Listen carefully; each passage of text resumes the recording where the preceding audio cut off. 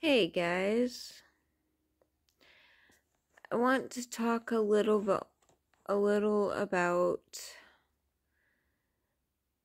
the whole twin flame and kundalini experiences. Because after having gone through them myself and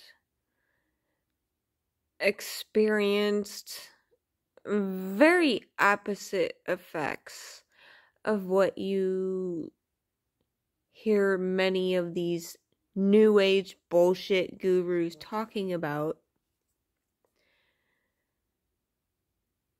I'm not saying I don't believe that the twin flame experience is real, because I learned a lot from that piece of shit. But from the people I actually know personally that have been on that journey,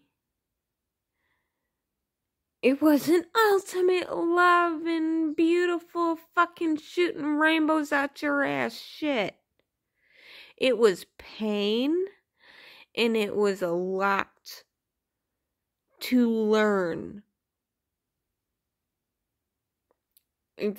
These fucking twin flame gurus, like, I could name so fucking many of them. They're like, it's so much love and blah blah blah. Fuck y'all. In my opinion, in my experience, along with the experience of people I know personally, the twin flame journey is a journey of self, a journey of learning your own boundaries, a journey of learning how to love yourself, how to say no to bullshit. Because that's all I ever got on my twin flame journey was bullshit. And I kept letting this piece of shit, sorry, it's judgmental, but this person is a horrible person. And he hurt me more than anybody could ever hurt me. And I kept going back because I was like, oh, that's my twin flame. I love him so much. And I still love that dumb fuck. But I will never go back. Because this twin flame journey is about learning how to say no. How to put up boundaries and say no more. I have seen so many posts and pages and all this of people just like, oh, I just want to be with my twin flame. Where most of these poor people are being abused. And I was abused. And I kept going back because I kept listening to this fucking bullshit.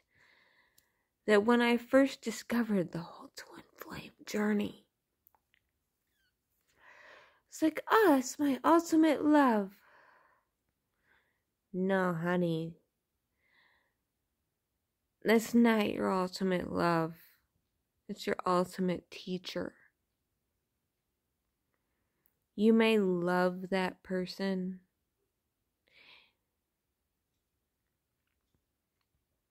You may have a kundalini awakening because of that person, which I did.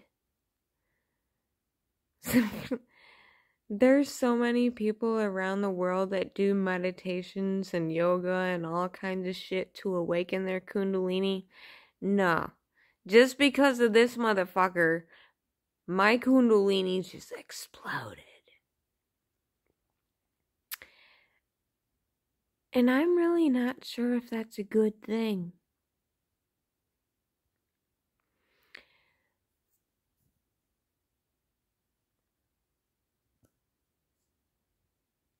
I talk shit about a certain person, Tony Sayers. Sorry. But, from a few of his videos, I've taken in information because I'm just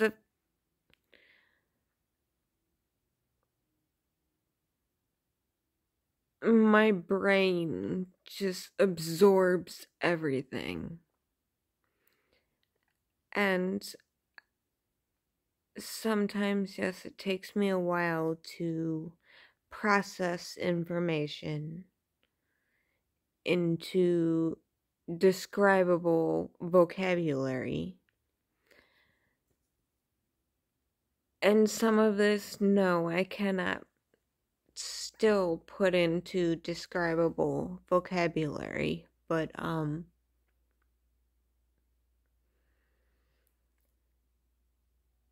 you know what happened when my kundalini truly awakened? Well, the first time, I'm not gonna put that on here, but it was during a intimate act. But every subsequent experience after that was excruciating. Kundalini awakening, I'm really not sure if it's a good thing. I still have some more looking in to do, but my body contorted in impossible ways. And I was in so much fucking pain, and I was speaking in tongues, and that's just, I don't think that's a good thing. And you have all these people that spend their lives trying to awaken their kundalini, where mine, because of the twin flame, woke on its own, continued to have experiences after that. It was not good. It was painful. And yeah, maybe it did help my psychic abilities, but I would not want anybody to experience what I experienced. Like, I was pretty much a fucking human pretzel, unable to control my bodily functions, and just speaking in tongues and on fire, and like a lightning bolt went through my body.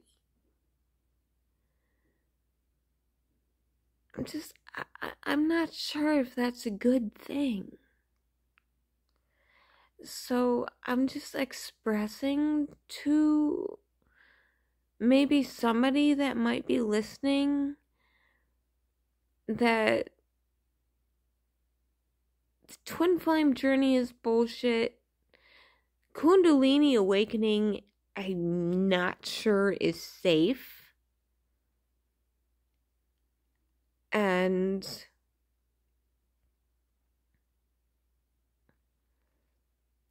yes, I have been a dick, but now I'm gonna have my chakras removed because I've done a little research into it, and Tony Sayers offers a service, and I'm going to do it because I've had too much going on.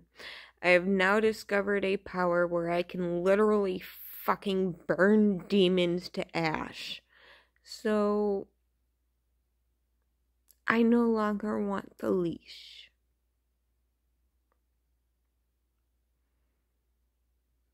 I don't give a fuck if you people think I'm nuts. I really don't give a fuck. I have thought I've been crazy my whole goddamn life. And I have had medical professionals tell me I had magical thinking and lock me up and tie me to beds and give me the fucking ass juice.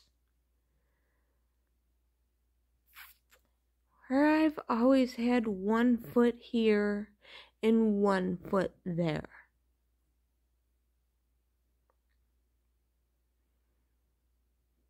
I think that's just what I am. And now that I've discovered what I'm truly capable of, where they've tried to kill me my whole life, I think that deserves some more introspection.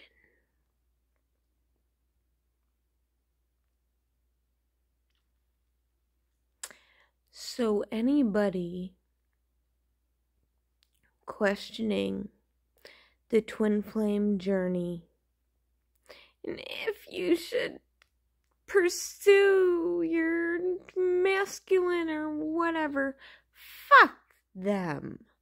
Seriously, you are worth more than that. That piece of shit does not deserve you. Mine definitely doesn't. He never did. But I couldn't stop loving him, so I let him treat me like shit. And all these motherfuckers are like, be with your twin flame. Fuck them. All those motherfuckers want is your money. They ain't gonna do shit. Kundalini awakening, I honestly cannot give you a definitive answer on that because the first one was fucking orgasmic. The ones after that hurt. So I don't know if it's good.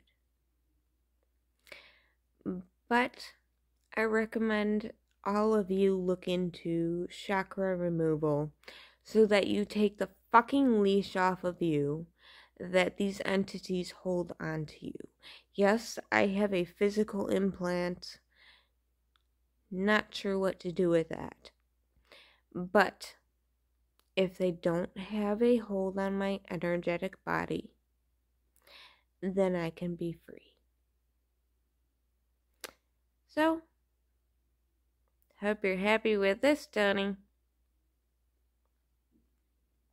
'Cause